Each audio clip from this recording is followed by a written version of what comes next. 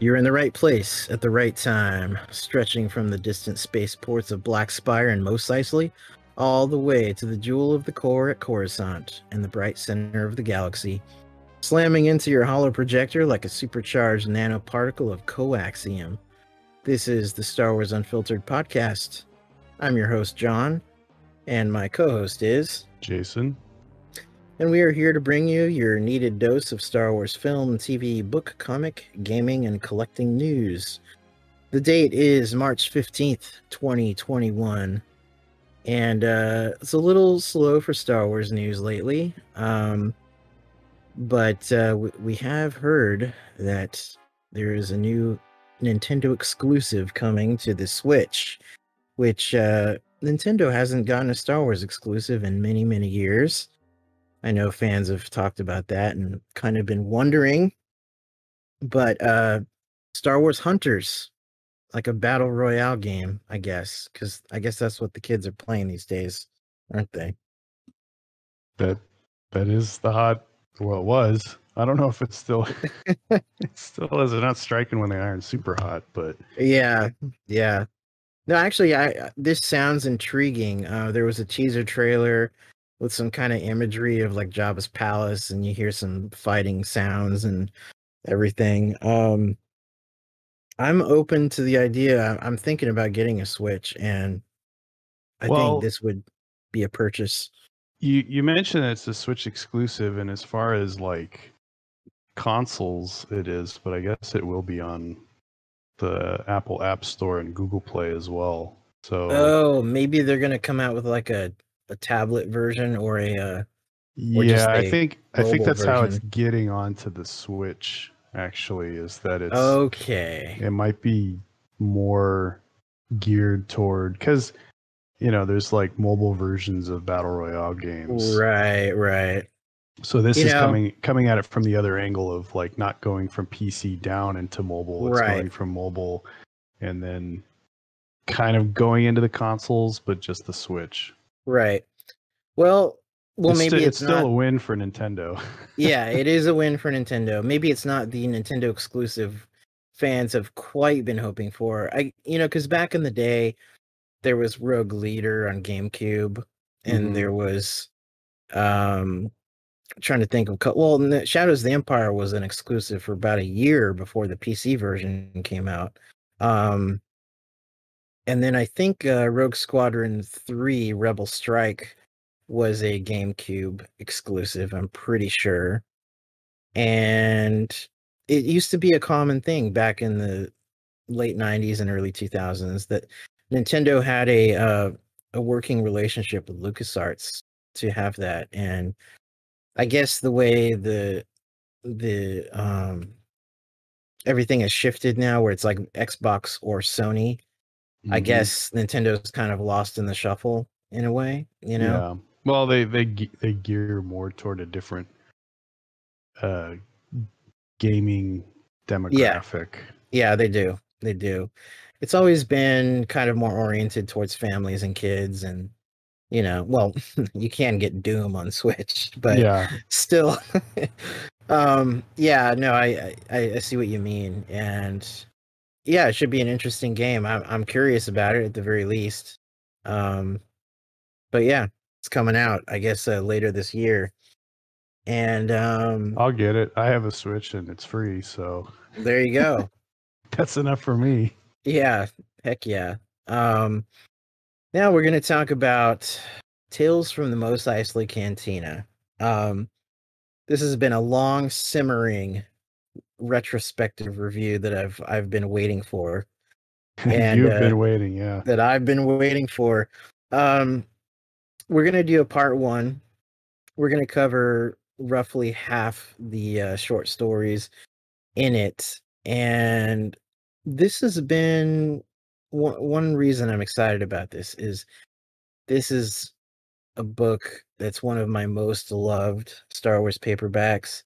I've read it, I think, 5 times over the last 25 years. It's one I go back to at least like every 5 to 10 years. And it's well worn, and I got it I think like the week or the first couple weeks it came out in the summer of '95. And what was there anything that stuck out in your memory? Do you remember like around the time it came out? I don't. I think I read it shortly after I read the trilogy novelization. Yeah, That through that collected the all into one paper, omnibus. but the omnibus, yeah. Um, but I don't have strong memories of actually reading it. I liked all the stories. I remember the stories. Yeah.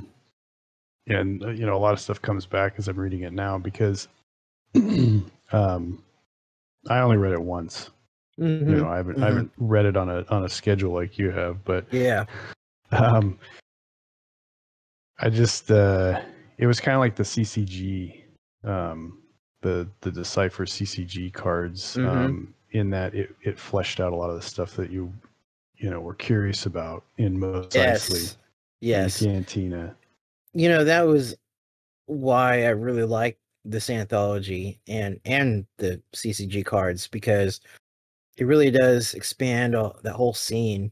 And I've said this before, but like Tatooine is probably my favorite planet in Star Wars, and Mos Eisley is probably my favorite environment or location. Mm-hmm. Um, I don't know why that is in particular. Maybe I'm the opposite of Anakin Skywalker. I like sand, and he doesn't. But Yeah. I mean, I don't know.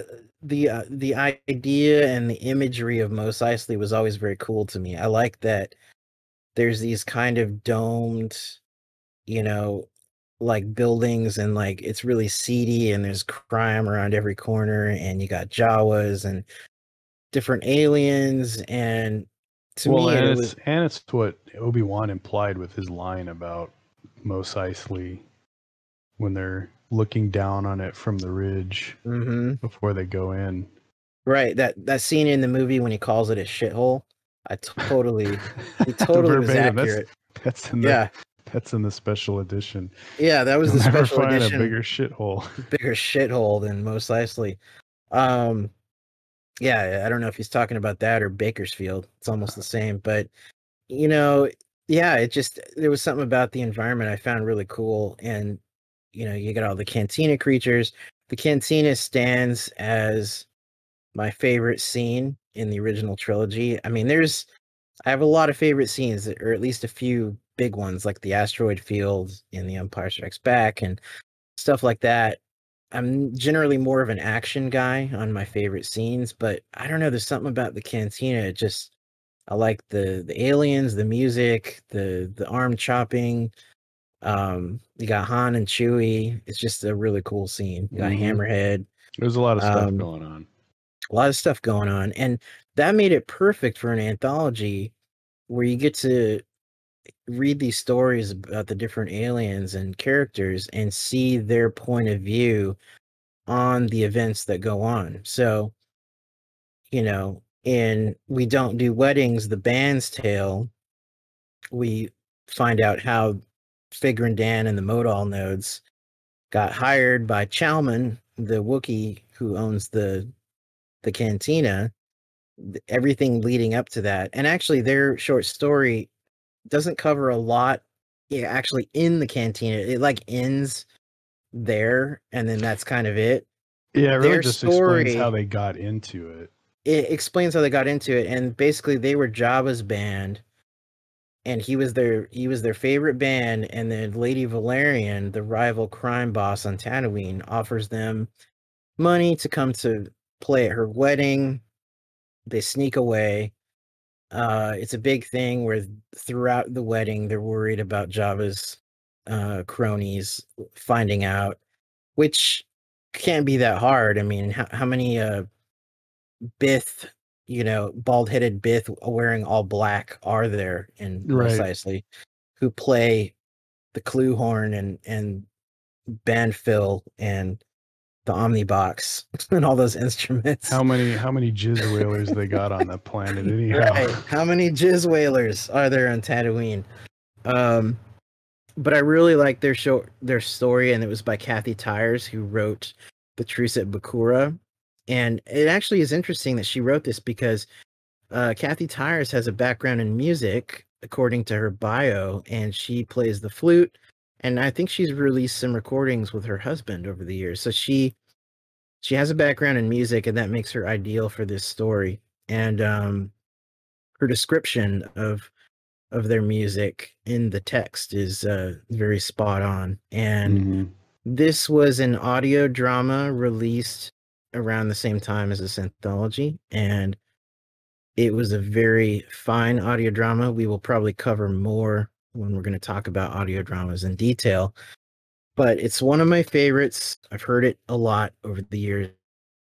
I used to have the cassette, and it even had a painted cover by Drew Struzan for the audio drama, which not even this anthology had a Struzan cover, but the audio drama did. And there was another one that got the audio drama treatment. We just skip ahead real quick to Night Lily, The Lover's Tale. And that was the two aliens that are kind of nudging each other lovingly in the cantina. Feltapern Travag, the Go Tall, with the cones. And then The you got very racist. Yeah, Go he's tall. very, very speciest. Oh yeah, that's what you would call it, speciest. Right. He hates humans, and he talks down about humans throughout the story, which is really funny. And then he hooks up with Night Lily, which is her nickname. Her real name is Miyum Onith. And that's another one, great audio drama, which is actually expands the short story by Barbara Hambly, and it adds some extra scenes and so on. So it's worth seeking out on compact disc or MP3 or cassette.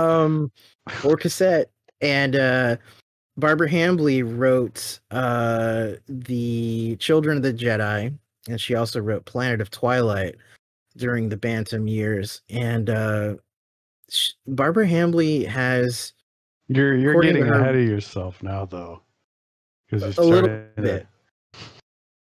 bit. Well, what I was going to say, Barbara Hambly has a background in writing, I think, romantic fiction and horror, actually. And what's funny sounds is exactly like that story. I was going to say she was very fit well right in with that topic, because I don't want to spoil anything, but Travag definitely has an end that's a gruesome end in that story. Right. But we'll go back to we're going to talk about the Hunter's Fate, Greedo's Tale. Now this one is your favorite, I believe, right? It's an interesting way to put it. It's not. I don't like Greedo, and as a character, he just comes off as really annoying in it. Yeah, super naive and annoying. And there's you mean in the story, not in general? In the story, yeah, but in general, I mean, as much as we saw Greedo outside of this story, I mean that he is the story, right? Right. Like, right. And I really didn't like the prose very much either. It was just not simplistic. Enjoyable. Yeah, it's written by Tom Veitch and Martha Veitch. Tom Veitch, of course, wrote Dark Empire and Dark Empire 2 and Empire's End, the Dark Horse comic series, and he also co-wrote with Kevin J. Anderson.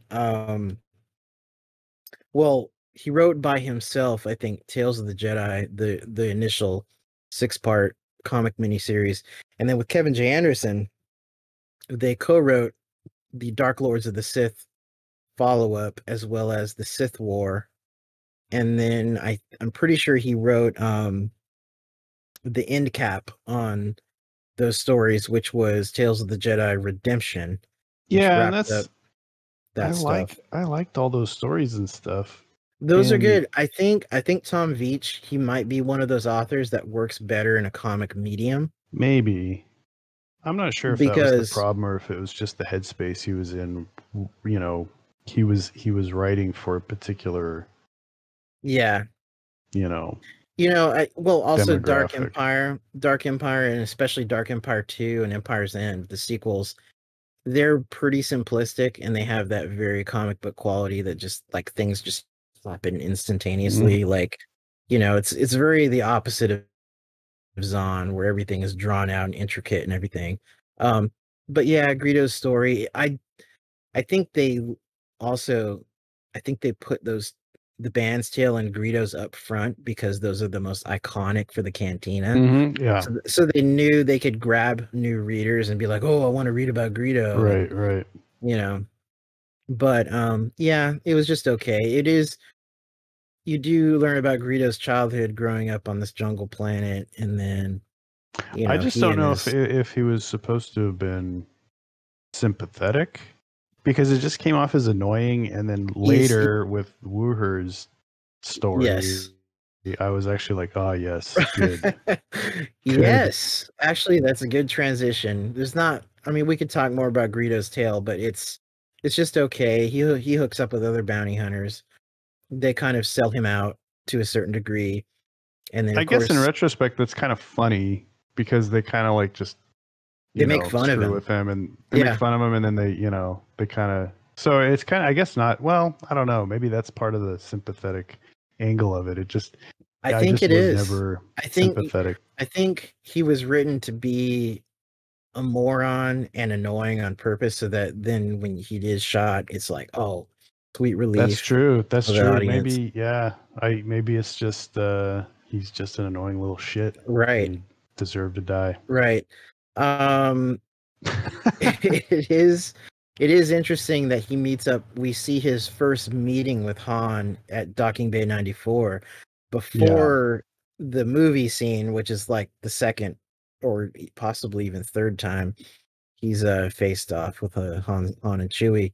But Yeah. it's trying to get those credits for Java, and Han just doesn't want to pay it.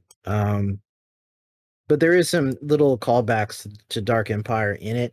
Narshada has a significant portion of the story, Mm-hmm. and there's a couple bounty hunters, Dies Nataz and Spurch Warhog Goa. They were background characters in Dark Empire that were just part of the background and were expanded on in the Dark Empire source book, Yeah, and I which was like that. cool. I like that kind of stuff because it Yeah, helps solidify and tie yes, things together. definitely. And then we got Hammer Tong, The Tale of the Tanika Sisters by Timothy Zahn. Is that how you And say it? I always say Tonica.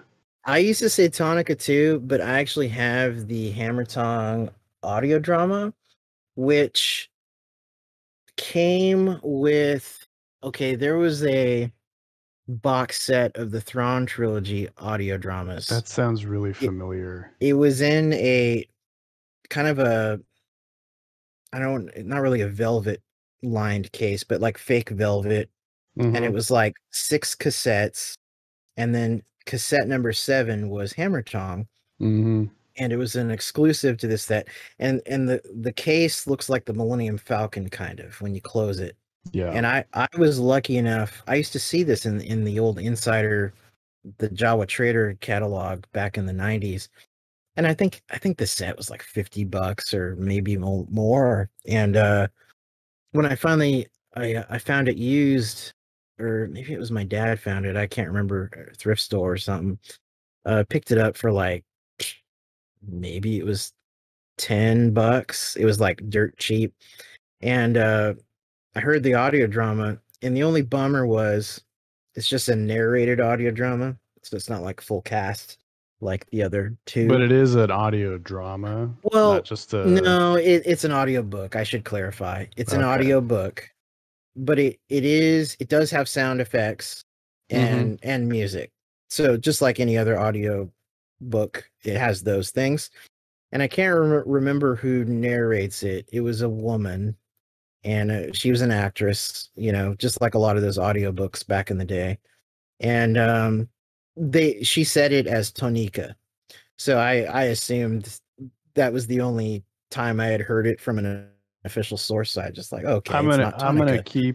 I'm just gonna keep saying Tonica until I hear Zahn or somebody with more weight behind them. Right. Some unknown actress. Now what's cool about Hammer Tong, we meet Carolee and Shada Dukal, who are the Mistral Shadow Guard, like a female society of women warriors from this planet, and they get hired by this guy to transport this thing called Hammer Tong, and they end up, there's an ambush, they have to escape this Imperial base. They fly to Tatooine, and they still don't know what this Hammer Tong thing is. The strike cruiser they're on crashes in the desert. Later, as the story progresses, we find out that it's like a big laser kind of, like, I don't know, junction or pipe or some, like, funnel for the Death Star, because it says DS Mark II on the side of it. So I think it's up to the audience to kind of put two and two together. The characters have no idea really what this is, other than they want to get it to the Rebel Alliance or whatever. But Yeah, which I really didn't pick up that it was a piece of the Death Star 2's super laser. I don't know right, why. I don't know right, why. I'm super dense about certain things sometimes. right. I think you pointed it out to me. I don't know if I forgot it and I knew at the We were time. talking about it in our game commentary a few days Right. ago. I Yeah. So it's yeah, I don't know. That was the biggest thing from that story that I remember. Also, I thought it was funny that they had that sort of data pad in the cantina Yeah. that would Oh, identify yeah. people. Right. I was like, that's a convenient I contrivance know. to Seriously. show what's going on. Yeah, I know. It was almost like a smartphone, but like face scanning people and then figuring out their background. Mm-hmm. Um, but what I like though is that the way Zahn wrote the story, because the Tanika sisters in the movie, they're not identical twins. And Right. so it was convenient and interesting of him to explain that, to say it's not actually the Tanika sisters, it's Shada and Carolee in disguise as the Tanika sisters. Because even the guy at the jail cell when they're captured says, I could have sworn I saw you at Jabba's on a transport going to Jabba's palace like 2 hours ago. Mm-hmm. And so that was kind of cool. And then Well, because in obviously in the movie they weren't described as like identical twins, but in right, other things they were, right? other Like things they were, that was the discrepancy, is that in yeah, other source material they were described as identical twins, and right. yeah, they were just clearly not identical. So There was a story vignette in the movie trilogy source book by West End Games that they knew Han and Lando, and Han played a trick on Lando by using the twins to swindle Lando of some money or something like I that. And then, remember that. yeah, That was in one of the source books. yeah, it was in the movie trilogy source book. That's Did it probably end up one. anywhere else? No, it might have been in the bio, possibly in like the essential guide to characters. Oh, maybe that's where I read Probably it. probably Okay. was, but it originally came from the movie trilogy source book, and um, yeah. So that was always a funny little interesting side thing. Now, what's also cool is the character of Shada is seen in the background of the Thrawn trilogy. There's Talon Card has these smugglers he's trying to ally with to join them with the New Republic and help them out. Among the smugglers, there's this guy named Mazik, and Mazik's bodyguard is Shada in the Thrawn Mm-hmm. trilogy. So Zahn likes to do this where he'll take a secondary character or a background character from one of his novels and then use them in a short story, which then ties into another thing. So it's kind of cool. He has his own internal continuity. And then as a result of this, Shada later showed up 2 or 3 years later in the Hand of Thrawn books. I think still working for Mazik, I think, but she basically the Mistral Shadow Guard, I think, was a small plot point in that duology. And it's been years since I read it, but I do remember that. Yeah. And so yeah, I thought it was a pretty good Zahn story. Not my favorite, but he tied in some interesting, continuity that paid off later, which is what he's kind of known for. Yeah, and I've always liked that about the stuff that he writes because it's consequential to his like corner of Star Wars. Yes, It all always. interconnects. Yeah, he's kind of like this one. He's written other stories where fans at the time were kind of like, oh, that was just kind of okay. And then bam, it really pays off in one of his novels or something. So that's pretty cool. And then we got Play It Again, Figrin Dan, The Tale of Muftak and Kabe by A.C. Crispin, otherwise known as Anne Crispin. Rest in peace. She passed away a few years ago from cancer. And she was the author of the Han Solo trilogy back in the 90s that tied together all the Han pre A New Hope stories. And that was a great trilogy too. That was a I great remember trilogy. that being a big deal when it came out. That was very cool. Anne Crispin was, she wasn't the most intricate writer, but she really nailed Han's personality, and she really tied dozens and dozens of story threads together to make an overarching trilogy for Han that was really satisfying, that led from him of about 19 years old leading up right up to when he meets Obi-Wan and Luke in the Cantina. So definitely recommend people check out that trilogy. Muftak and Kabe are interesting. Muftak is the Tals, who's the furry, multi-eyed alien that goes that's him. Oh and, man, you should Kabe do voice work for. Dude, it sounded like Star Muftak was Wars. in the room just now. Like, I was amazed. And Kabe is the little squeaky, kind of bat-like creature who's a Chadra fan, and she's reaching for the beer at the bar because she's so small. Jury juice, right? Yeah, I think it's jury juice. That's her. Her thing. She was addicted. Yeah, and she's constantly pining for it. She's an alcoholic bat.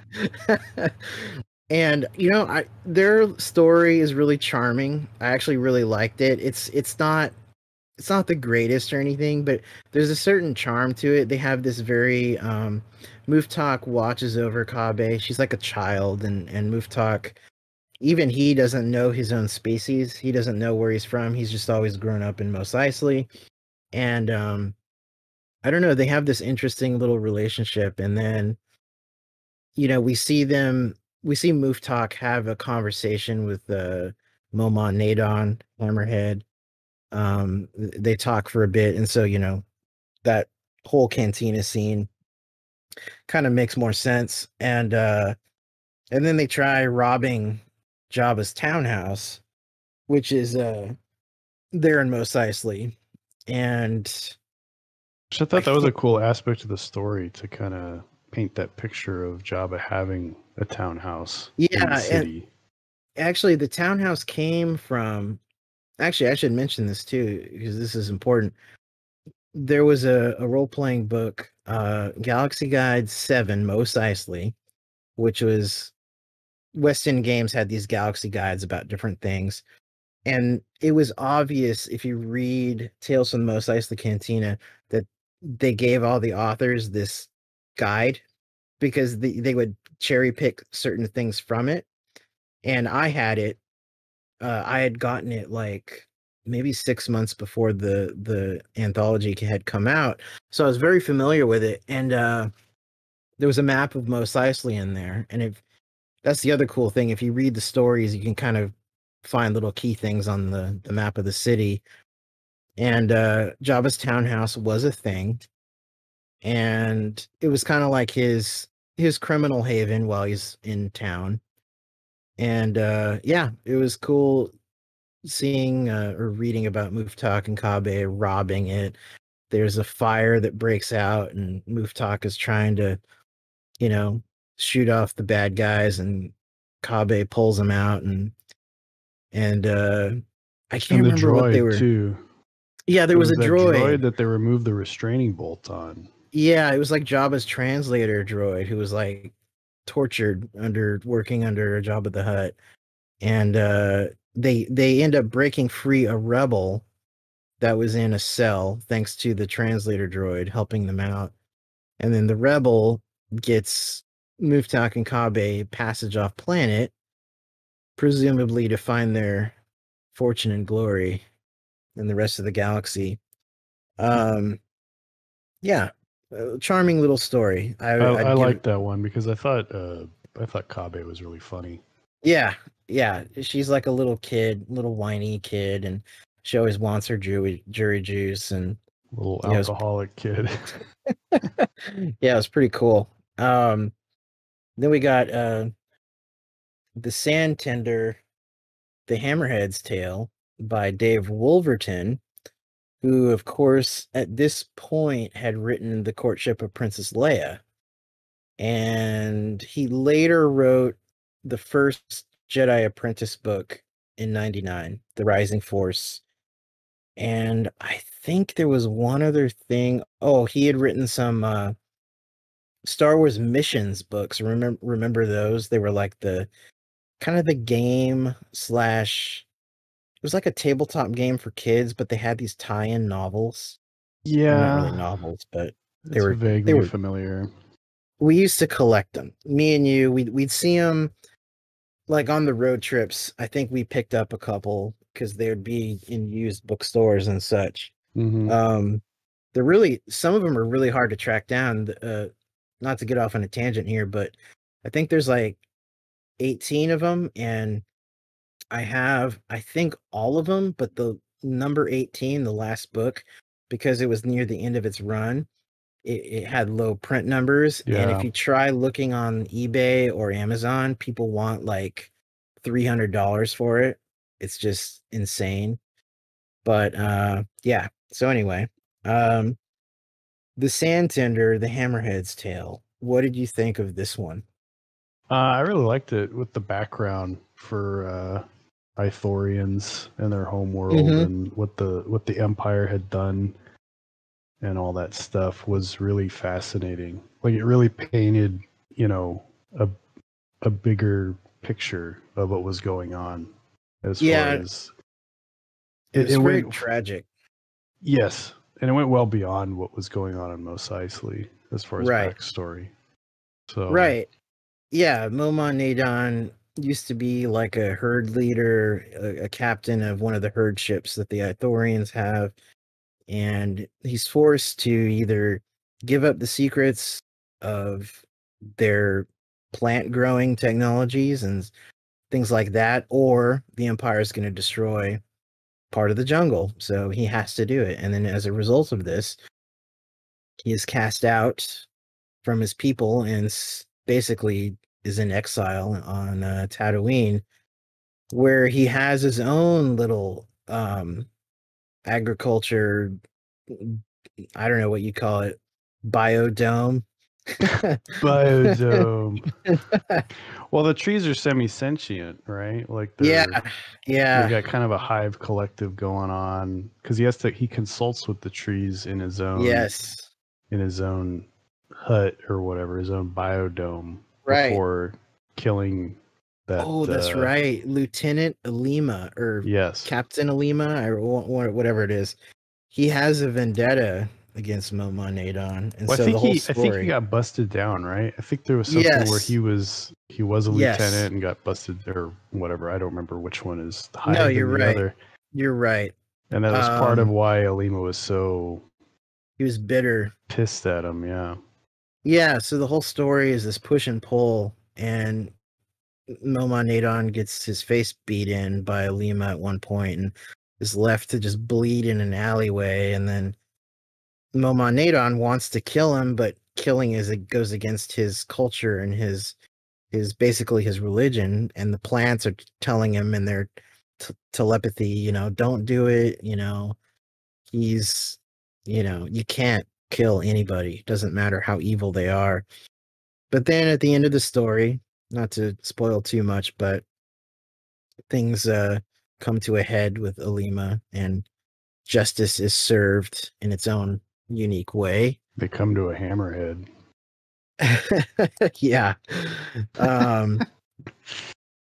But yeah, that was a good one. It was a very, you know, Hammerhead is one of the most iconic Cantina creatures over the years. A lot of kids had the action figure. I had Mm-hmm. a figure when I was a kid. That was one of my first Star Wars figures. And so It's also the worst model in Mysteries of the Sith, the Mysteries of the yes, Sith video game. That has got to be it's the worst 3D model. it's very rough to do those curvatures of the Hammerhead's head. Um, and that's funny too that the ones in that game are like evil and wanting to kill you, because it's not really Ithorians. Well, they Yeah, are, but yeah, it's a video game. So maybe they were all brainwashed by the Empire and became pirates. But yeah, that's a pretty good story. I give that one a B plus, definitely. yeah. Um and then we got Be Still My Heart, The Bartender's Tale by David Bischoff. I'm not familiar with David Bischoff's writing background. He hadn't, unlike some of the other ones we're talking about here, he didn't write a Star Wars novel at this point. But so he's an unknown author to us. But I really liked his take on Wooer and why he hates droids and all that stuff. We talked about that during a Dark Forces commentary. Yeah, We had a that sounds right. significant talk about that for like 5 minutes, but um and I don't know, maybe it's cliche to make Wooher hate droids. It's like one of those things like, oh, we see this in the movie, so this implies this, Well, like it's one of those well, things. what's cool about the story is that the way it explains why he hates droids. He doesn't really have a specific reason other than it's droids are lower on the totem pole than he is, because he himself was so, like, you know, abused and hated by, his peers, like, Yeah, alien bartenders and right. patrons that didn't believe that he could, make them a proper drink because he was only a human. Right. So he has to kick whoever's lower than him Yeah, it's kind of to like feel that, good. shit rolls downhill type thing. Yep. Poodoo, Yep. poodoo rolls Mm, downhill. very true. And then one day in an alleyway, he meets I can't remember the droid's name offhand, but it's like that Yeah, it's unique, it's like an C2R4. that's it. He's like a unique, weird hybrid astromech that's like not like other droids. And it turns out, after saving C2 from Jawas who nearly pilfer him, turns out he is really good at mixing drinks, this droid. And he just needs one key ingredient to make the perfect drink for Jabba the Hutt, which happens to be, I don't know if it's Greedo mashed up or Greedo's blood or Greedo's Greedo head. juice.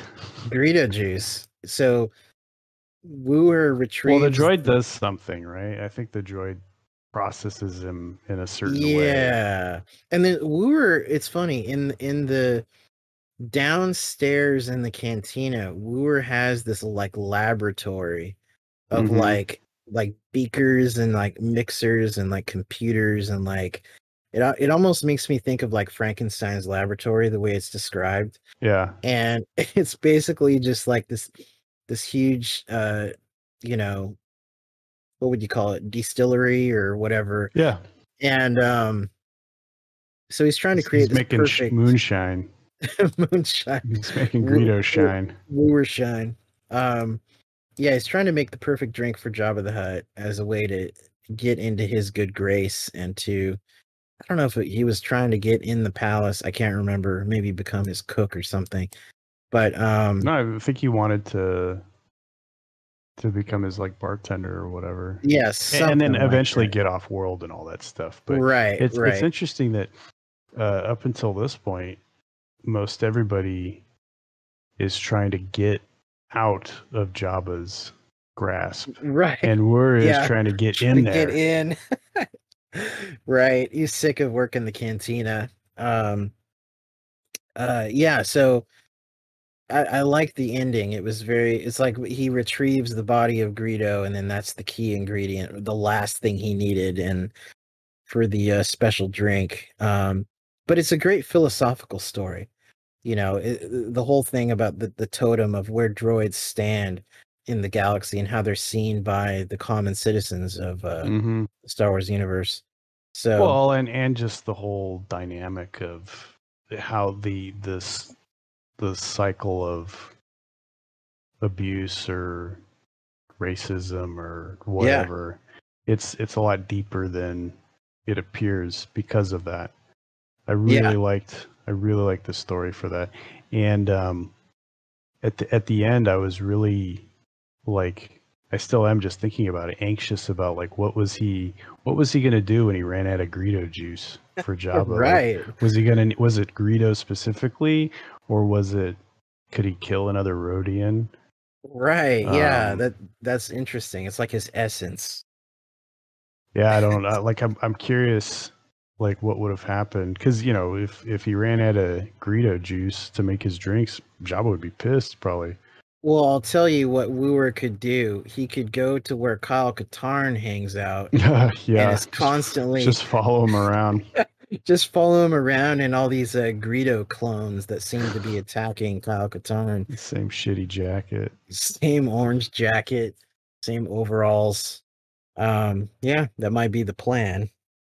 Um, but we're gonna do part 2 of our Tales from the Mos Eisley Cantina discussion later on, and we wanted to cover those for now.